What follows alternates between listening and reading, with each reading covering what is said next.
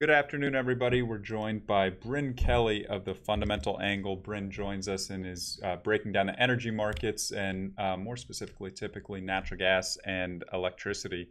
And today we just had natural gas data come out. And so, Brynne, how are you?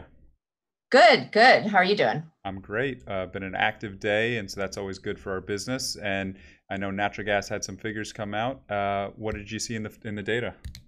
Yeah, so this week's report was 86 injection, and it's kind of the same story week after week. We're within a few BCF either side of expectations. I think we were a couple BCF over this week on people. Some people had figures around 82 to 83, and yet it's hard to call anything a bearish number in a kind of a, I guess, overall bullish storage picture. So we still are below the 5-year minimums. I think the interesting thing on this report this week was that we finally saw some injections in the South Central. They've been pulling or sort of flat the last several weeks. And a lot of that is, I'm sure, due to there's the backwardation of cash, and the waiting game of being able to buy cheaper in October. And I think now that that's the last month really to pick up some gas to fill up storage, the market can kind of get in front of that a little bit. I'm not saying that's a real bullish sign. I'm just saying that now that we're seeing that bid show up a little bit, you can see that maybe those injections in the South Central might start to pick up. When you have October, like 14 cents discount to January, you still can, buy it and put it away and capture that spread. But, it's come in a lot and those margins are decreasing. So it'll be interesting to see, kind of what plays out in that for the next couple of weeks. Just looking at the report overall, I like to look at the two seasons. I always look at the summer season and that injection picture compared to prior years. And then after that contract expires, I'll do the same thing on withdrawals throughout the winter season. So we have 23 weeks in the bag, and we have 7 weeks left to go before the storage futures contract expire. I think they're sitting around 33.04 or something like that. So, if you didn't look at storage levels and you just looked at what we've been putting in so far this summer and what we've been averaging week to week, it doesn't look that bad. It's certainly not below the 5-year average in that way.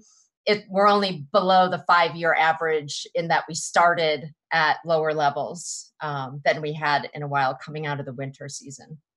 So looks like we've averaged about roughly around 60 a week injection. And of course, that average is low due to the first 2 weeks of the season in April being small draws. And that really means we need to inject for the next 7 weeks around 84, 85 to hit that 3,300 level. I think everybody sort of noticed the rally, I guess it was on Monday, off of the lows that we were kind of sitting down around 280, and now we're in the 290s. I mean, it's kind of sad to talk about such small moves, but it's the biggest move we've had in a while in the contract. And if you take a look at how cash has been pricing out every day this month, we kind of started the month at Henry Hub. Cash was pricing around 293, dipped a little, and actually yesterday traded for today. Today's cash managed to trade above $3 for the first time this month. And again, I think some of that's due to, just having to fill up those storage containers, as you will, here now as we're getting to the end of the season. And so that's helped with such backwardation. That's just really helped pull the October contract up. I would say October is generally a much lower demand month. than September is, and hence the reluctance to pay September prices for the entire month of October. But there are some factors that could lead to that.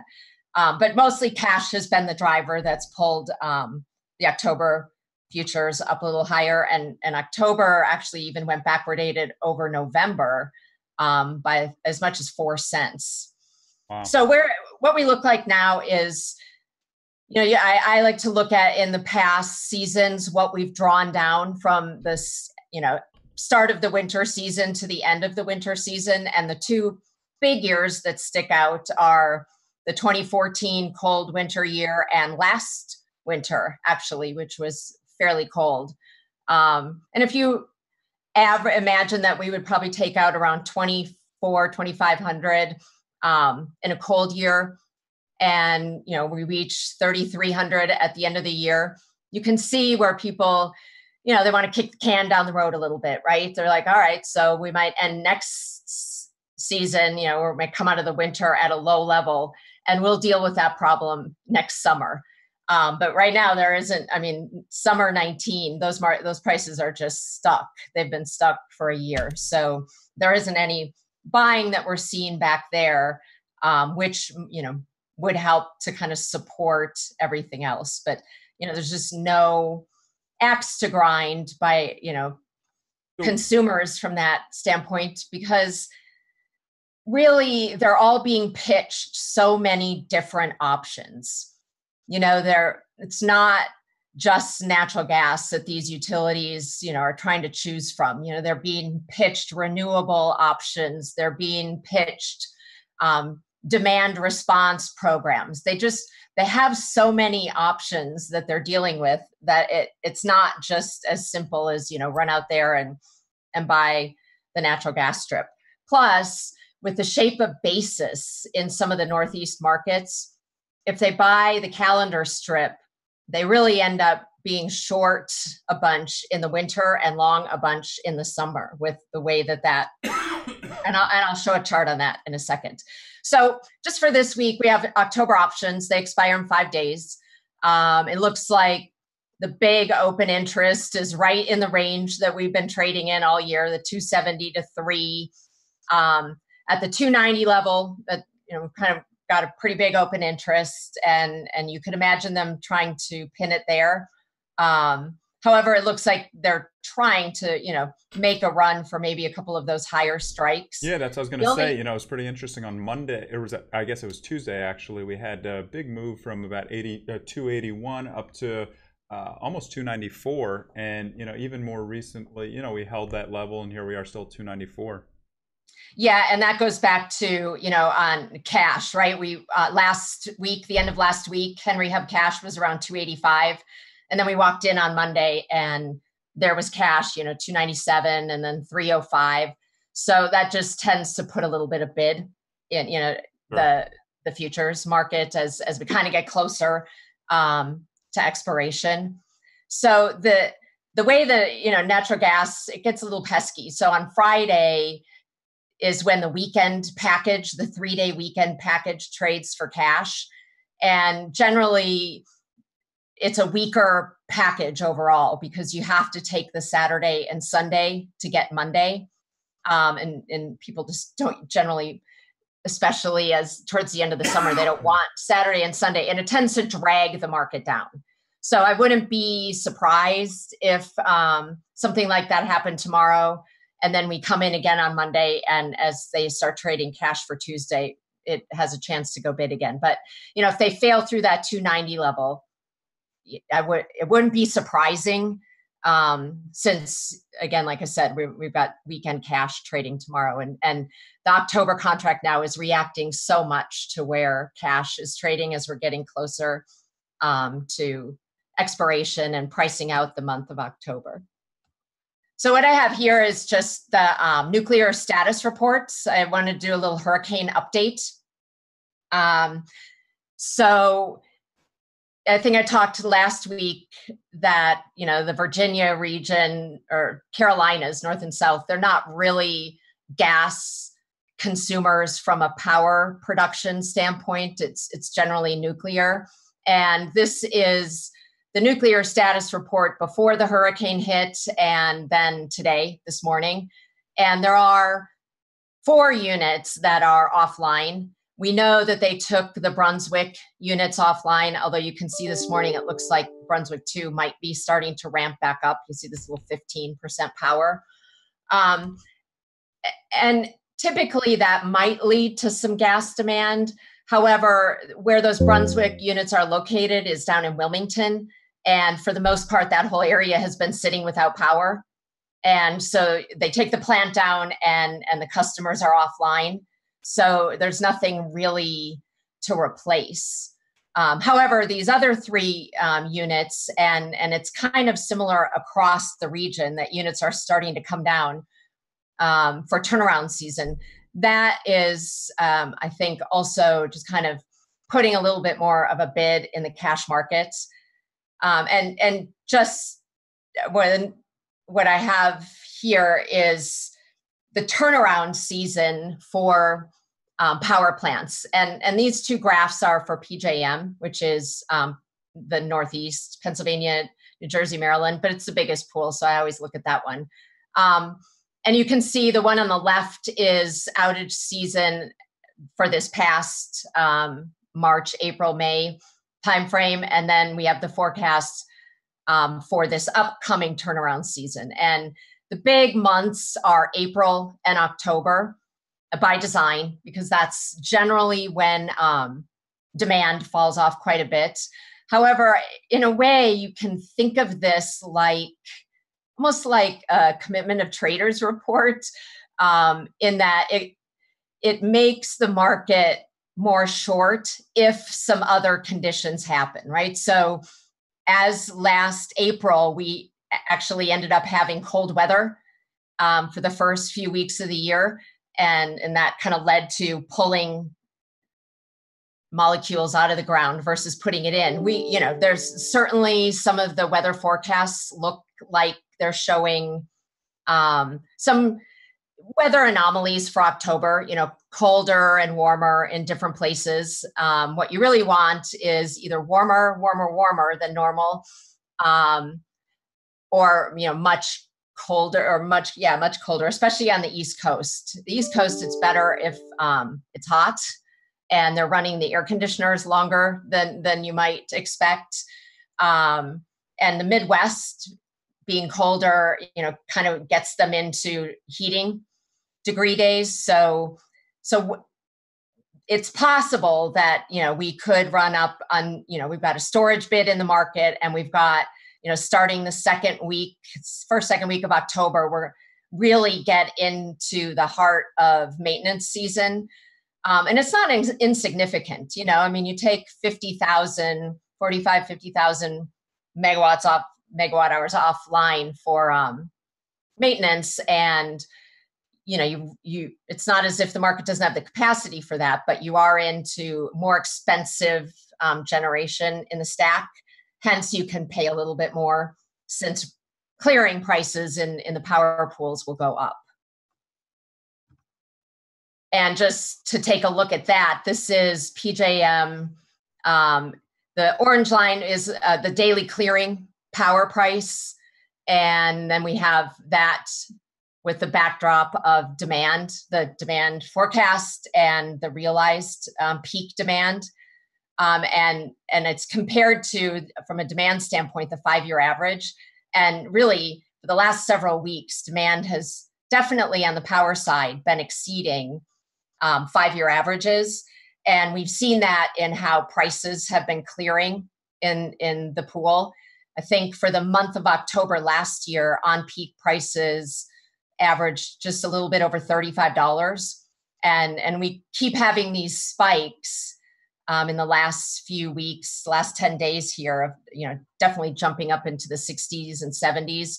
And it's bringing that average a lot higher. So that also gives some breathing room to the upside for natural gas temporarily, since the marginal fuel unit cleared allows for a little bit more expensive gas input, on the fuel input side. So that's something to watch. And again, on the bottom here, I kind of layer against that the unit outage forecast. And, we're sitting down here around 10, 20,000. And when we take this up at the peak to 50,000, it essentially makes, you add that on with what the peak demand is. And they look like some pretty significant demand days. And so, it's something definitely to keep an eye on. The weather finally for October matters. And, if you want any kind of volatility, let's hope for some anomalies from that standpoint. And then just a review of the overall futures market. I always like to look at the complex at some of the producing regions, north, Permian, and then up in the Appalachian region, and the LNG market, as well as ethane. And, LNG futures have just been on a tear this, the last several months. And, you have Asian LNG above $13 for Jan and Feb. But even UK nat gas has continued to rise. I think several weeks ago or a few months ago, the front of the UK curve was pricing below US Gulf Coast LNG, which it makes for an inverse spread as far as exports go. But now it's pulled itself back above, those Gulf Coast LNG numbers, partially due to the exchange rate, the British pound, since it's priced in the British pound, which helps anyone selling over there on those margins. And then ethane. And I know I've signaled this before, but ethane continues to make new highs almost every day and for the last several months. And it's almost up to 850 in MMBTU terms in the front of a few contracts. There's a couple things going on. There's a frac plant down, so they're running into a little bit of tight frac space. The costs have gone up. So for fracking ethane into ethylene, some of those costs have gone up, and as a result, a lot of producers are rejecting the ethane back into the natural gas stream simply because they can't get it to market to get those prices. And a lot of export contracts have come on as well. So it'd be interesting to see if that market changes a little bit and some of that ethane comes out of the natural gas stream. I think there might have been some expectation that would have had more of an impact, and so far it's not. So, but once some of those constraints get lifted, there is some opportunity for the market to find itself in a different place than it expected on a supply-demand balance. I always like to look at the injustice on the East Coast, and especially like Boston and around Massachusetts, through futures prices. And right here, I'm just comparing, the winter strip at Henry Hub and the winter strip at Algonquin, which is the Citygate delivery for Boston. And, it's hit up to 1150 now for January and February. And, it honestly just amazes me that there isn't, you never hear any real consumer outrage on that, winter after winter. And this goes back to, and even the slide before, anybody buying, if you take this Algonquin strip, the 12-month strip, and average it out, you get something closer to Henry Hub prices. However, your big demand is in the winter, and you really have no demand in the summer. And so you end up in a situation where you're short and having to cover in the most premium months, and you're long and having to sell at the most discounted months. And it kind of exacerbates the whole thing, because people don't like to go out and buy something with an 11 handle on it for their customers. It just doesn't work very well with their formulas. So they'll buy a percentage of their demand through calendar strips, and then basically buy in the spot market or buy as it gets closer. And this year, these futures are just not giving it up. And it also exacerbated, you had that Columbia Gas explosion in that neighborhood in Massachusetts, which was terrible. And I think we'll still wait to see how that plays out with NiSource, that's their parent company, and really what, where these futures head prior to, expiration for the January contract. And I think that could even just lead to so much daily cash volatility within that market. So there is a lot, there are big prices in natural gas. They really don't get talked about. I mean, you don't really hear it. You just don't hear it from the consumer side. And I don't think I'd be that thrilled if I was an informed consumer and understood that infrastructure just completely put us at such a disadvantage. But anyway, that's just my 2 cents. Well, that's what you've showed us pretty clearly more recently. That's a part. Yeah, it just I don't know, it's annoying to me. I feel like, what market, it doesn't at this point matter what the market signal is, because from a regulatory standpoint, they just can't get it done. They just can't get that pipeline across New York. So, I don't know what's going to happen there. A couple of utility friends that I talked to out there, honestly, think at some level there needs to be a catastrophe. That's the only thing that will move those markets into action. So I don't know, maybe this is the year. We'll see.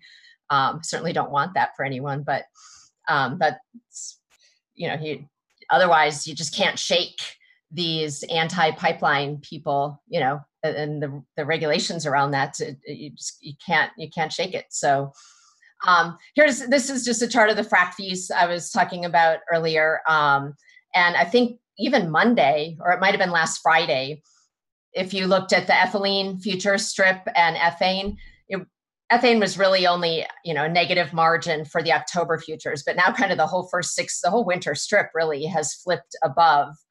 And so I guess we'll see what that looks like for some of these producers and some of these owners of the plants. But, a lot of volatility and a lot of new highs being made there, which is nice for those that have an NGL stream. It almost, and those that can get it to market.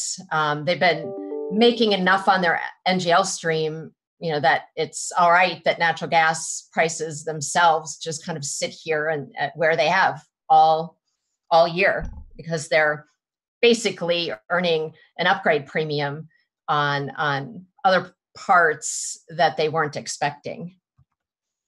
And here's the just kind of last thing, or I suppose maybe two final things. Just again, I like to highlight the LNG spreads. And I break them down looking at 2 things: the transport spread and the liquefaction spread. So first, you have to take the natural gas from the US and liquefy it. And then you have to get it from the Gulf Coast. And I'm just looking at Asian LNG futures. So the spread from Henry Hub to Gulf Coast LNG is up around $7.50 now. So clearly compensating those who have those plants. And then the spread to get it from there over to Asia is, $1.50 to $2.50. And that was negative earlier this year. So it just speaks to the demand for winter gas that the rest of the world is starting to see, and how much they're having to pay for that natural gas. Not really the cheap solution that we have here, and not even everywhere here, but those spreads are now positive and in the money. I think it's maybe an estimate of $1.50 to $2 for that voyage over to Asia. So at a $2 transport spread and that huge liquefaction spread, it's good times for those that have spare LNG capacity. I know that Cheniere just got the go-ahead to bring feedstock gas into their Train 5. So we should maybe see some impact from that in the fourth quarter. And maybe that's just another area that tends to keep cash a little bit tighter. I think what we're going to see is that the front month contract is fights it, and then as it gets to expiration, it sort of has to come up to cash prices, and we've seen that all summer, and I think we'll just continue to see that versus someone running in and just outright buying the winter months because they think they're cheap. I think I'll save that one for another time. So that's the update from here. Look to see what weekend cash does tomorrow. Look to see what options expiration look like on Tuesday. I think the market would love to see it make a move towards $3, but I don't know. It might have too many headwinds ahead of it. So I'd like to see it move to $3 at expiration, since those are lottery tickets laying around for now. So, but which probably means I saw you put some cheap option opportunities out there, especially on that big day up when we had that move from 281 to 292. So we'll definitely keep an eye on that. And so there's still a few more days, and as you saw, we can move 10 cents pretty quickly. Yeah. Yep. So we'll see. How the market fares through tomorrow. If we can stay strong through tomorrow, I think there's a chance, at the upside for Tuesday. Interesting. All right. Well, thanks a lot for the information. A lot of great information. That's Brynne Kelly from the Fundamental Angle. Thanks for joining us. We'll talk next week. Thanks. All right.